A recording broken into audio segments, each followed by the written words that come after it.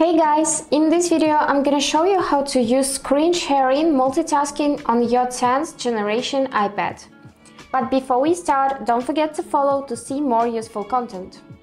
So, first of all, open Safari for example, and now swipe up from the bottom of the screen to open the dock.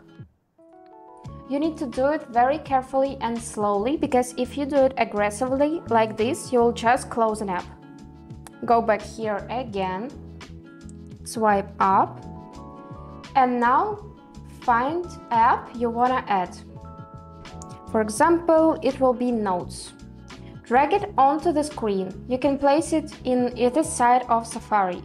Release the app when the split view appears. Just like this. Now you can use both of the apps at the same time. So I can type in Notes, or I can do something in Safari. You can add another app as well. Just swipe up from the bottom again, choose an app, and drag it onto the screen. And you will see that the overlay appears. You can use both apps at the same time. Just swipe up here and choose which app you wanna use. Also, you can remove it from the screen, like this.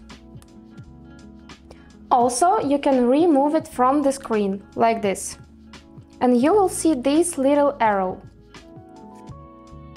You can swipe to the left, and the app will appear again.